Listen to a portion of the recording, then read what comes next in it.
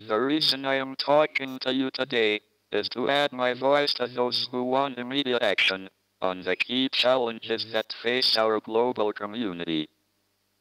I hope that in 2015, people with power can show creativity, courage, and leadership. Let them rise to the challenge of the Sustainable Development Goals and act, not out of self-interest, but of common interest. I am very aware of the preciousness of time.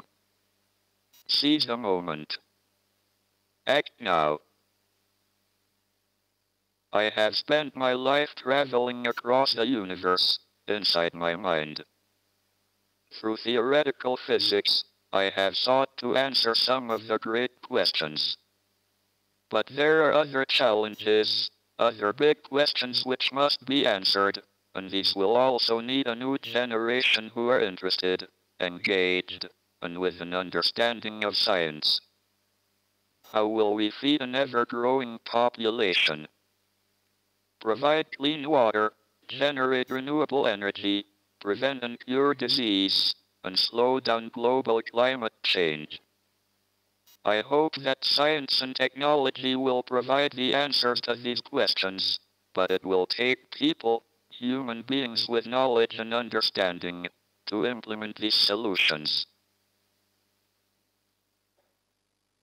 One of the great revelations of the space age has been the perspective it has given humanity on ourselves. When we see the Earth from space, we see ourselves as a whole. We see the unity, and not the divisions. It is such a simple image. With a compelling message, one planet, one human race. We are here together, and we need to live together, with tolerance and respect. We must become global citizens. Our only boundaries are the way we see ourselves, the only borders, the way we see each other. I have been enormously privileged, through my work, to be able to contribute to our understanding of the universe. But it would be an empty universe indeed, if it were not for the people I love, and who love me. Without them, the wonder of it all would be lost on me.